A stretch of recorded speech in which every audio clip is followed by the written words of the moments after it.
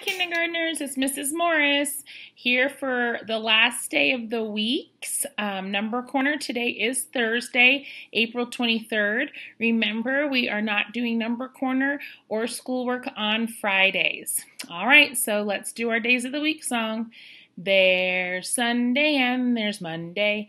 There's Tuesday and there's Wednesday. There's Thursday and there's Friday. And then there's Saturday. Days of the week. Days of the week, days of the week, days of the week, days of the week. Good job, friends.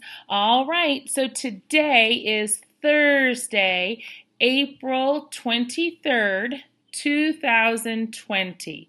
If today is Thursday, what was yesterday? You guys are correct. Yesterday was Wednesday, April 22nd, 2020. If today is Thursday, April 23rd, what's tomorrow going to be? You're right. It's Friday, April 24th, 2020. Good job, friends. All right, let's turn over our card and see what it is. That looks like something that we have in our kitchens. Look at that picture right in the middle. Yeah, it's a measuring cup, a really big one. Measuring cup. We use that to measure liquids. Now, are we measuring the length of the liquid, the temperature of the liquid, the weight of the liquid, or the capacity of the liquid? Yep, you're right. It's capacity. It's how much we can fill it up. Nice job. Usually those are in cups. That's why we kind of call it a measuring cup. All right, there we go. Let's head over to our frogs and toads and get our spinner ready. Get your finger right here on the middle and help me on 3. 1, 2, 3. Frogs! Yeah, that was frogs. Okay, let's add a frog to our pocket chart. And then we're going to head over here and add a frog to our graph. Now I'm going to ask you, how many frogs do we have on our graph?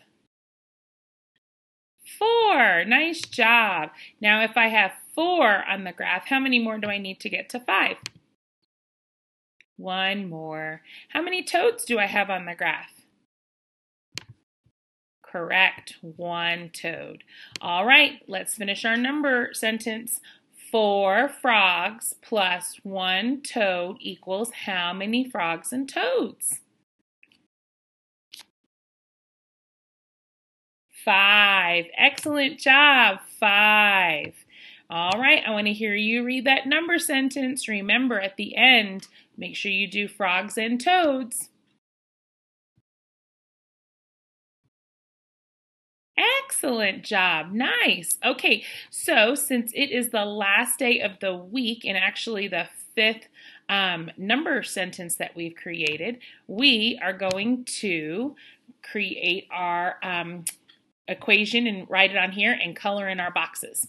All right, so if we go back, we see that we had 4 plus 1 equals 5. So Miss Morris is going to write that on here to help us remember. 4 plus 1 equals 5. All right, so now we have to color it in, don't we? So let's change our colors here.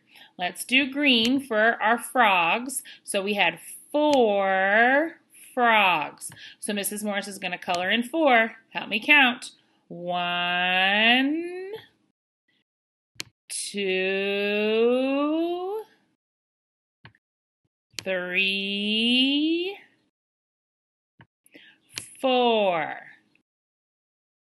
Nice job. Miss Morris is not doing too good on coloring those in. I wonder if I can make it thicker. Let's see. Nope.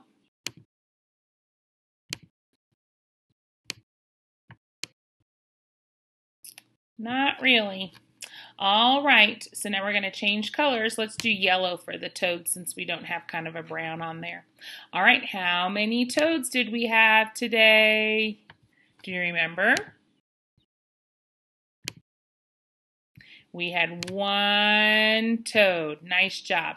So we're going to color in one square for toads.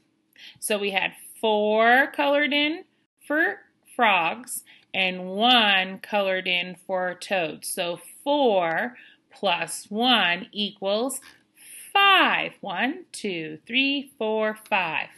Hey, excellent job, guys. You guys are pretty smart. And you're probably a better colorer than me too, huh?